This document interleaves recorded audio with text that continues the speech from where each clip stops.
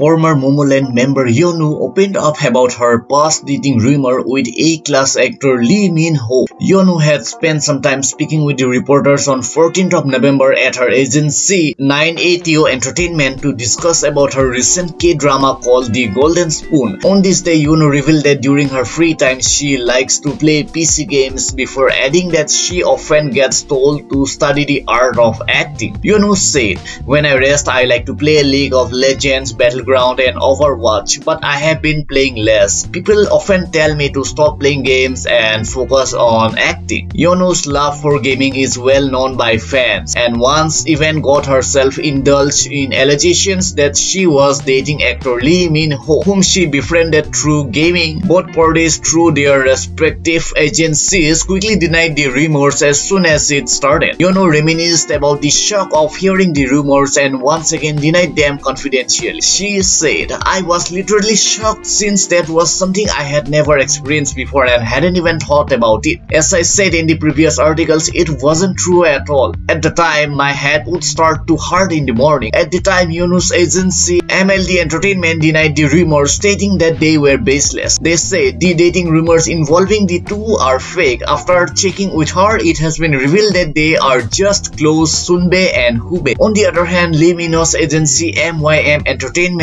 also denied the rumors, stating that the two had met as friends. Minho is just an acquaintance of Yeonwoo and not her boyfriend. They had met and hung out with other acquaintances as well. This is not the first time rumors have spread about Minho. A few years ago, Minho was rumored to be dating Bae Suji as well. Yeonwoo has recently finished her drama called The Golden Spoon with co-stars Yok Sun Jae and Jang Chae Yeon. The drama finished its run, recording a viewership rating of 6% on its final episode. The drama recorded its highest rating on episode 11, which saw a viewership rating of 7.8%. So let us know what you think in this comment section down below, and I will get back to you with a response. So guys, that's all for today. I hope you enjoyed this video. Do give a thumbs up to this video. Also subscribe to the channel. Hit the notification bell, because this really makes me motivated to make new videos for you. So if you want to know what happened with Lee Jong Suk during his fan meet, then do watch this video right now.